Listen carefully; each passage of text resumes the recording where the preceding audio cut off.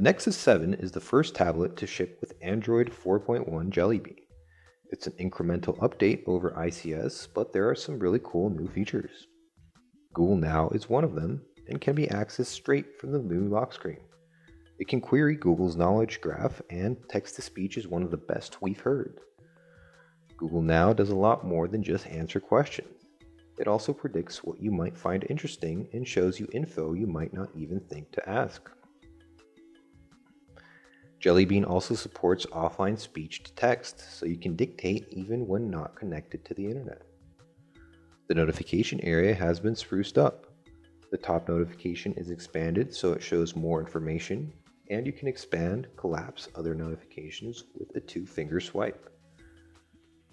A rotation lock shortcut has been added to the settings and clear notification settings.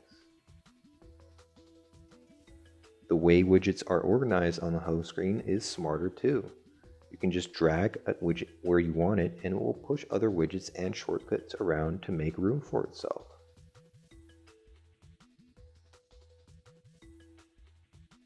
The tablet is the first device to rely exclusively on the Chrome browser. The default Android browser is nowhere to be seen. Chrome is great, but the bad news is that there's no Flash support, at least not without a third-party browser.